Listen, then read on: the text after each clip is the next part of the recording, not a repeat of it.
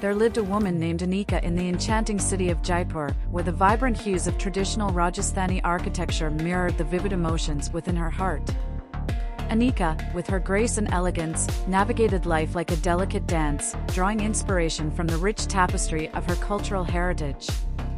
In the bustling markets of Jaipur, Anika caught the gaze of a man named Arjun, a poet whose words echoed the depths of his soul.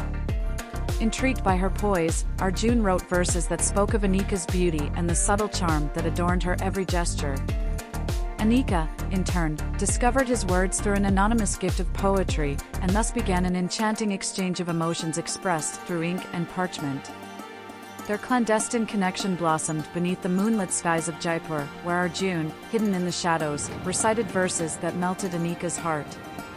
A clandestine meeting at the exquisite Hawa Mahal marked the revelation of their identities. Anika's eyes sparkled with admiration as she realized the poetic soul behind the verses she cherished.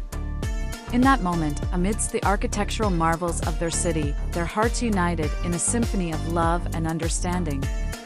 Anika and Arjun's love story, steeped in tradition and adorned with the romantic hues of Jaipur, became a testament to the enduring beauty of love found in unexpected places.